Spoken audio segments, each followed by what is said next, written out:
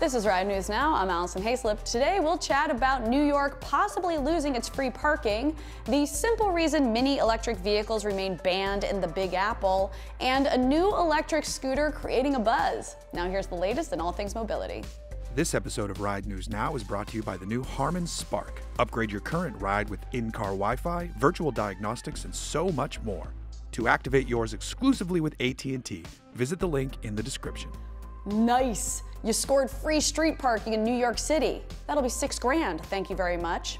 New York City is trying to clean up its act by tightening its free parking rules. In many parts of the city, street parking is technically free, though you better be quick to snag any open spot you can.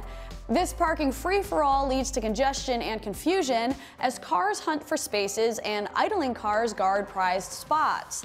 A Bloomberg News story crunched the numbers to see exactly how much a curbside spot in Manhattan should cost if used for something else. Our favorite calculation involved factoring in that 1 square foot of Manhattan real estate runs an average of $684. With a parking spot taking up 119 square feet, the total comes to a whopping $6,132 per year. NYC is thankfully considering a number of ways to promote public transportation and lessen traffic. Yes, $6 grand for parking would definitely have us hopping onto a bus or subway. New York City recently hit the brakes on a proposal to legalize e-scooters and electric bikes. So, what's the beef? Well, New York Governor Andrew Cuomo wasn't pleased the bill omitted helmet rules. Cuomo called helmet usage a common sense requirement, and without it, he vetoed the boneheaded measure.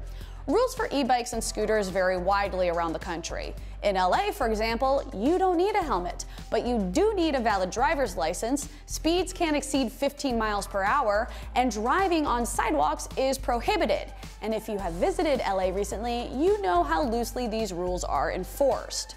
While billionaire Manhattanite families in matching Canada Goose jackets probably don't need to zip around in e-scooter style, this impasse has a far bigger impact on New York's delivery riders. Many rely on e-bikes to do their jobs, and they currently run the risk of hundreds of dollars worth of fines for using them, as if getting food delivered in the city wasn't already expensive enough. The Dragonfly luxury scooter is creating serious buzz, and full disclosure, I will not apologize for the next couple of insect-related puns I am about to unleash on you. For starters, you might bug out when you learn each Dragonfly electric scooter costs $4,999. That price certainly raised my antenna. You see, that's it, just two. You were probably expecting a swarm of puns, weren't you? Each of the 500 Launch Edition Dragonfly scooters comes with 3 wheels, traction control, yes, traction control, a top speed of 38 miles per hour, 4 drive modes, Bluetooth, and a 4.5-inch high-definition screen. It's 2020. Every speedometer needs to have an HD screen now.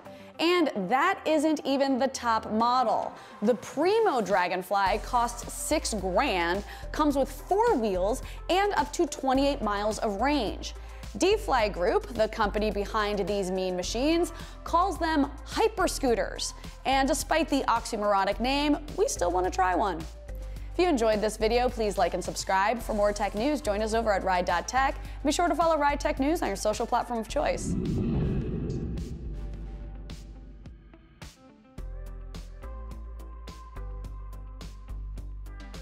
New York City is trying to clean up its act by tightening its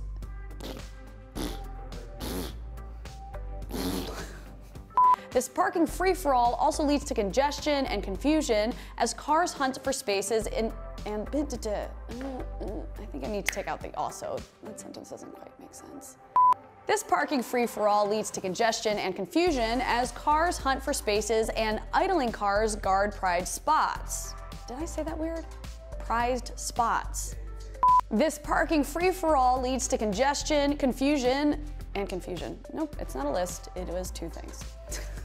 This episode of Ride News Now is brought to you by the new Harman Spark. Upgrade your current ride with in-car Wi-Fi, virtual diagnostics, and so much more.